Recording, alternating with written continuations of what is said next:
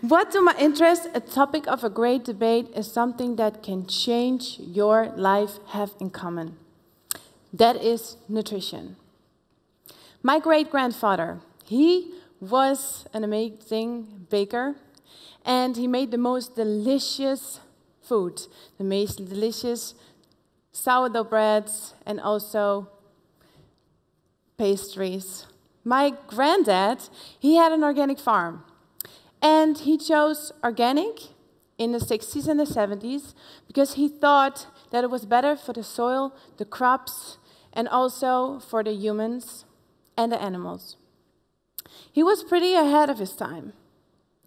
This was my granddad. It was a newspaper from 1970. He was pretty ahead, and he was also pretty like a hipster, as you can call it. He did already yoga in the 70s and the 80s. And he inspired me a lot. So this is my grandma, and she thought everything that my mother offers contains all the vitamins and nutrition that our body needs. So my mom grew up in that kind of environment, very aware. And my dad got inspired as well. So my sister and I, we grew up in the same kind of environment, very conscious. And I think this is what happens when you normalize a topic like nutrition. It's a way of life. It creates awareness, and it becomes unconscious a part of your lifestyle, so it becomes normal. So as a result, I started working in an obesity clinic, and I made my website, and after that, I did courses and had my own practice, and wrote 4 cookbooks. So I was thinking, it's so normal for me, so why shouldn't I share this with everybody?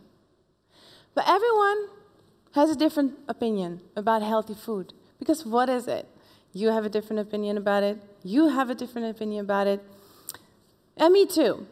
I think that healthy food is our whole foods and unprocessed food that makes your body happy. So when I say whole, I mean eating food that still looks as it gets growing in nature are very close to it. So food that has been messed with or minimally messed with. So when I say happy, I think that it's eating variety of food that gives you the nutrition you need to maintain your health, feel good, and have energy. This is where I grew up. This is a nice garden. This is me right now. So, but what is the right way? And why does it matter? It prevents diseases, you get more energy, you sleep better, it can lead better to a better performance of your mind and body, so you become more happy. And overall, a better quality of life. And who doesn't want that, right? Everyone wants that. So, but like I said, what is the right way? There are 3 elements which I think that are important to start eating healthy. And they are create awareness, quality over quantity, and also being positive. Talking about create awareness, I always think it's really good to have a clear and honest picture what you're eating. So what I usually do is to go to the grocery store and look at the ingredient list. What you can do is just make a food schedule for just 1 week, and just after that you can just look and see what you've been eating. So awareness, I think that's really important. And then you have quality over quantity. Everyone knows that quality is better, so it gives you the best nutrition. And then number 3, that is positivity. When I'm cooking, I enjoy it. I love it. I dance in the kitchen and just have fun with my friends and cook with them. I think those things are so important. Don't look at what you can eat, but look at what you can eat. So don't look at the don'ts. So just have fun and just be flexible And I think balance is also a key. So, but why aren't we do this if it sounds so easy? I mean, we all have those resources, everyone. It's called time, money, and support. Let's talk about time. I mean, you probably think that I have the best, all the time in the world to cook, of course, but I still need to plan. And when I'm on the road, I make sure I always have my food prepped. So, but what I'm trying to say, I'll make time. So what I always suggest to everyone else is that you should just make the time. It should be in your healthy lifestyle. So, and then money.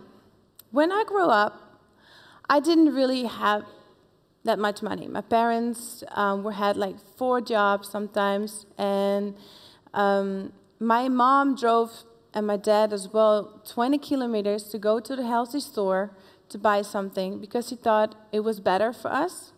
So what I'm trying to say is we didn't really have as much, but she made the priority to eat healthy.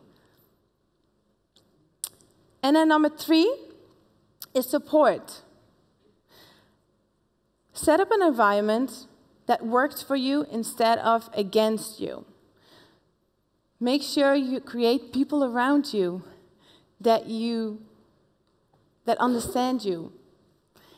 Be very open, that are very open-minded. I think that number 3, I think that is really important as well. So focus on that you have people that support you, that understand you.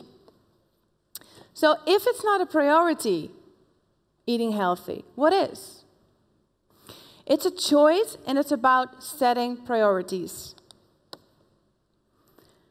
With a little bit commitment, your focus will start to become contagious. You just want to keep on going. You're just like, yeah, I feel great. It's so amazing. And what looks in the beginning like a mountain will shift to a hill, and then you realize it's like flat land. And you think like, wow, it's never been a mountain, but it's a mindset. 70% of today's diseases are lifestyle related based on everyday choices we make. You have the power to change this. What choices will you make? Thank you.